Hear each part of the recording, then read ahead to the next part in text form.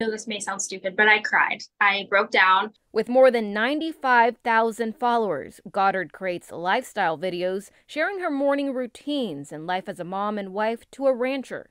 After I became a mom is whenever I was inspired by another mom content creator, and I was kind of going through a rough time. And so, yeah, I just kind of wanted to find my purpose, and I feel like I've done that on TikTok. She says most of her family's income comes from brand deals where she works with businesses, including small businesses, to promote their products on her page.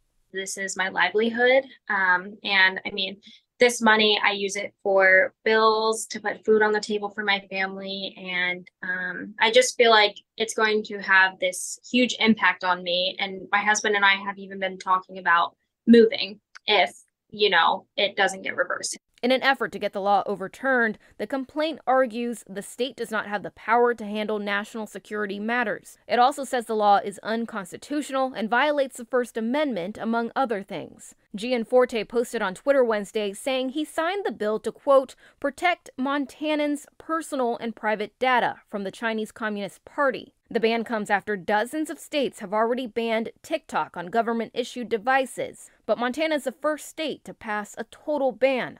The law says the ban would be void if TikTok is sold and breaks ties with its parent company, ByteDance, which is based out of China.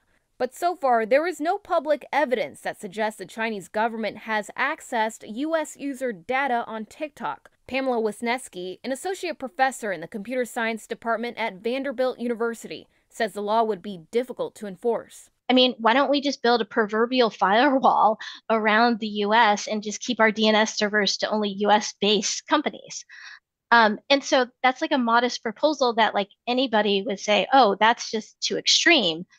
But if we're doing it for one particular app, well, why aren't we looking at the source of where other websites are on the internet?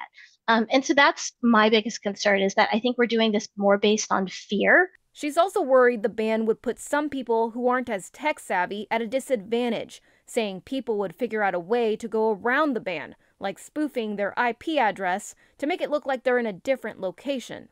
Yes, there is a lot of garbage on TikTok and things that are inappropriate for younger children to see.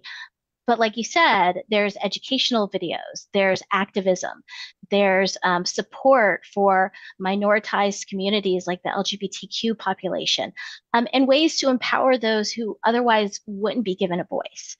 And so we don't want to take away these platforms. Stephanie Sandoval, Scripps News.